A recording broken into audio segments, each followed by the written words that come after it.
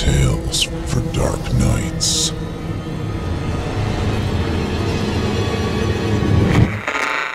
Want to make sure you never miss a Chilling Tales for Dark Nights video again? Be sure to subscribe and hit that bell to turn on notifications.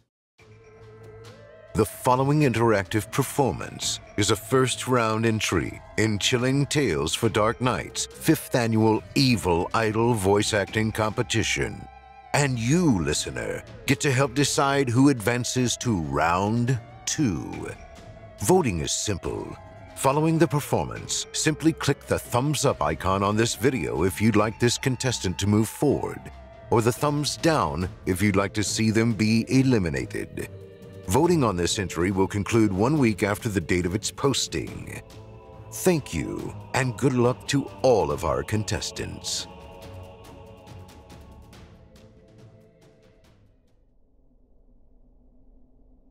Something is changing the people in my apartment building. I don't know how better to describe the present phenomena rather than to explain, as simply as I can, that they come back different.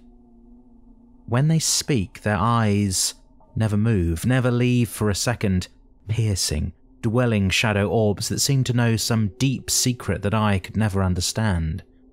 They all seem to be connected somehow, in some inexplicable way, as if they are all in on some cruel joke that I couldn't follow.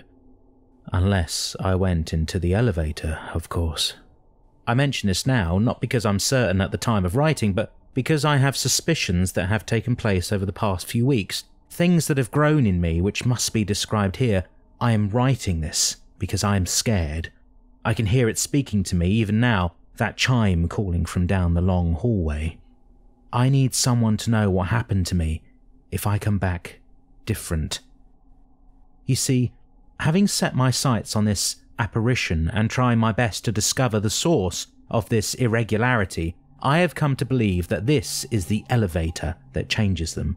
The type with a drawing scissor pattern cast in iron that groans and shrieks when it pulls to a gradual close with every lift. There is something about it that I don't like. Something that I haven't liked since I first moved into this place with my girlfriend, Sarah, nearly 2 months ago. It is something difficult to explain as anything more than a pervasive feeling, an inner sense of menace regarding this particular elevator. It seems to have an unnatural aura about it, a delightful, almost cheeriness when that metal gate expands, welcoming you in. Inviting. I think now would be a good time to let you know that I have never stepped foot into that contraption, not once, not even when the incredibly pleasant manager, a spectacled cherry blonde woman in her early 30s, gave me a tour of the old structure and invited me in. I'm dreadfully scared of heights, and even more so of tight spaces. One look at those twisting metal frames, those drawn-in walls, that sometimes flickering red sun of a light above, was all it took for me to refuse, politely, and always take the 7 flights of stairs up to our apartment. Let me tell you about the building. It is old, yellow brick, constructed in the 1910s, originally built as a hotel, with a snaring sword of ivy that gnawed its way up most of its face. It is beautiful, full of charisma and character in a way that nothing built in more modern times can ever be. The lights in the lobby and hallways are always on, an endearing rose glow casting the interior in a jaunty shine, one without any shadows at all. It was built by hand, over many years, an artisanal creation, a work of art. I guess that is what enticed us here, the pulling inward sensation of light and the ground swelling of warmness that emanated from the place. It felt like home the minute that we arrived. Home. Home in a way in which we had never felt it, a toasty hearth, piping hot chocolate and a good book, and somehow, at different times, the feeling of company, being pleasantly out together at a welcoming bar, a place where everyone knew you and always would, where the taps kept on flowing, and sometimes, because everyone liked you, the drinks were on the house. There was something else too, more than the unbearably kind manager, her swirling red hair and unusually invasive eyes. It was the quality and terms of the contract. We had been searching for a place in the city for months, combing over 100 different residences, and never found one with an opportunity like this. A month-to-month lease, several $100s less than anything else of similar like and quality in the surrounding vicinity. It seemed too good to be true, and after reviewing the contract sheet twice over and finding not a hint of dishonesty from the manager, we decided we would be foolish to pass on an opportunity like this. If we didn't like it, of course, we could always leave. That was our understanding at the time. The first month was largely uneventful. We were getting accustomed to the neighbourhood, our new jobs in the city, cooking in a small half kitchen without a microwave. We noticed even then that the neighbours were a bit strange. Their smiles were too wide and ate up much of their faces. Their eyes didn't seem to blink often enough, and they stood still, mostly when we greeted them in the hallways and on the stairs. More than once I had the bizarre notion that they stayed that way, even after we left, standing still, unmoving, even when we were gone. I wrote this off as nothing, because of course it was. Things like this didn't exist, and if they did, wouldn't they exist off in some sequestered part of the country? Some rural province where the ghost of a widow was said to inhabit an old farmhouse? We were in the city.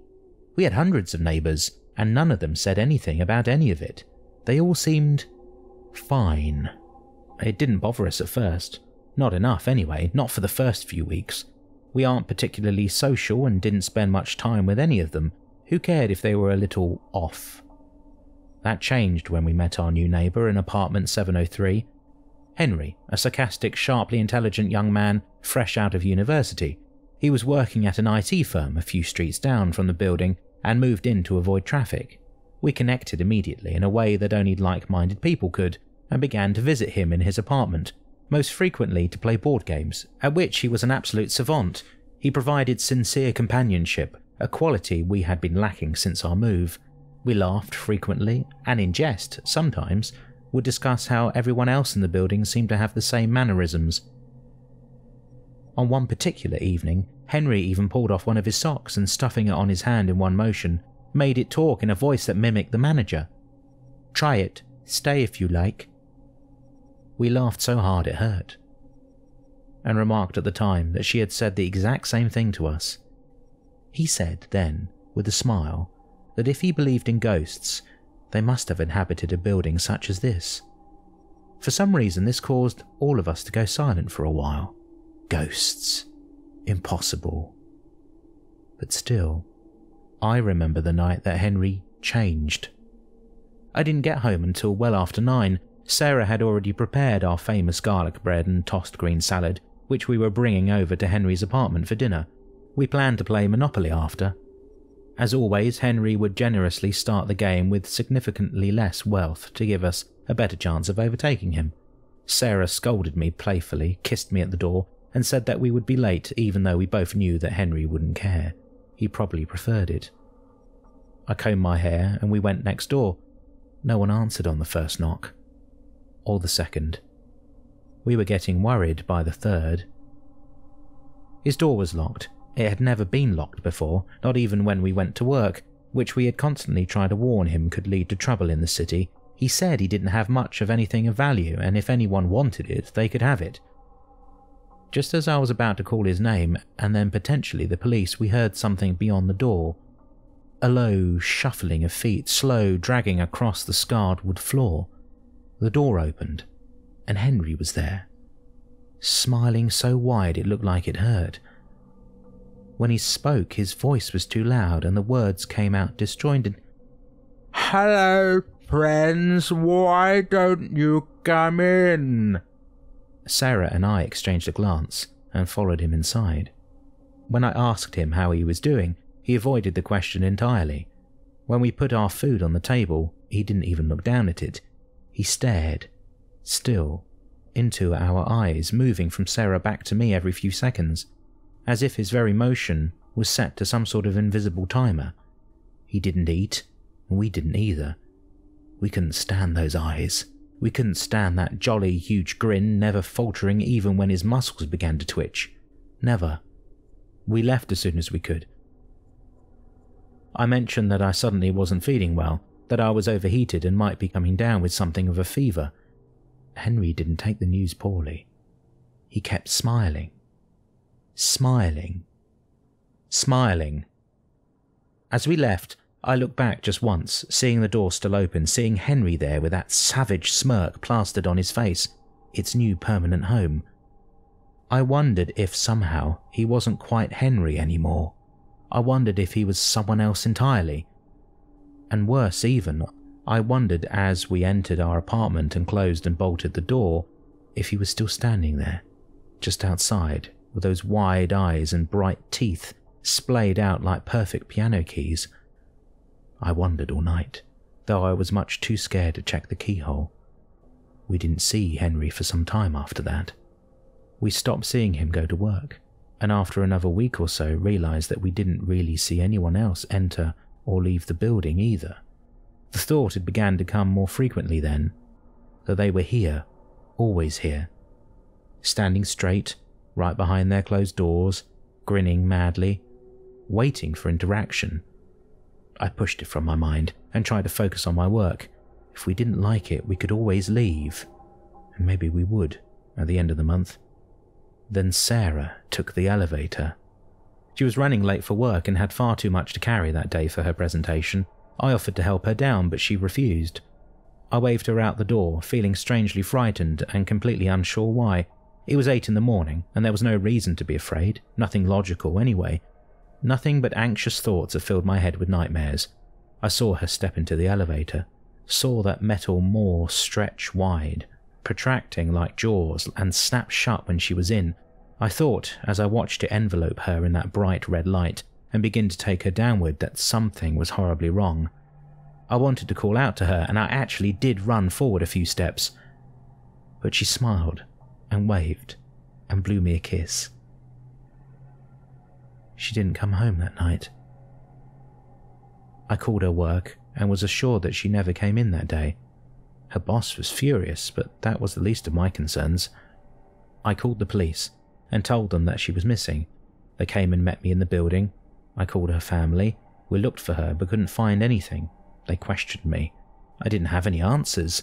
I told them about that morning, how she had smiled and waved and climbed into the elevator on her way to work. That was all I knew.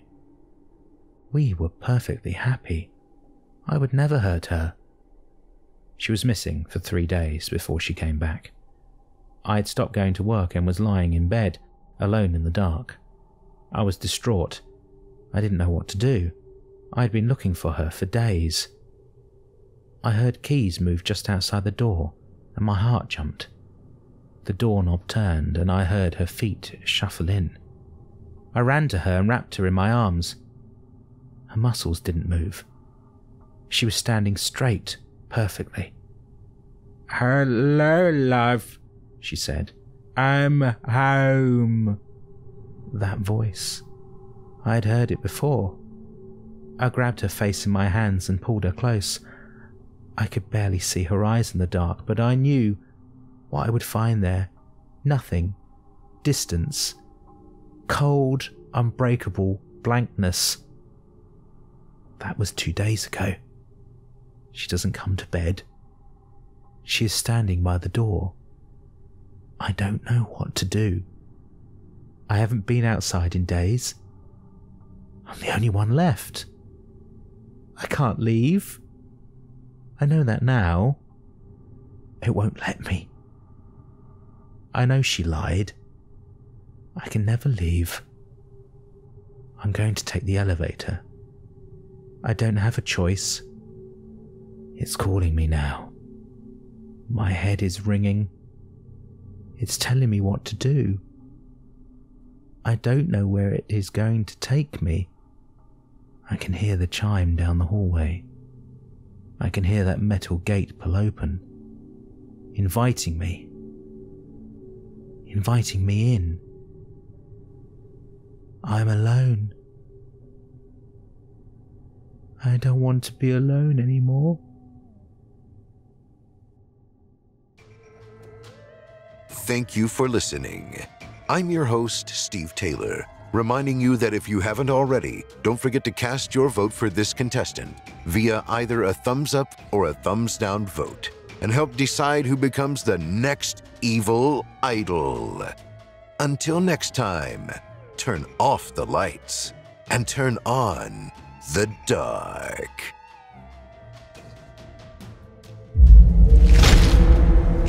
Tales for Dark Nights.